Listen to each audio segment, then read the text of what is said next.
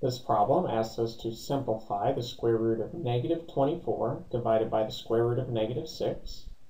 And what we can notice is that 24 and 6 share a common factor of 6.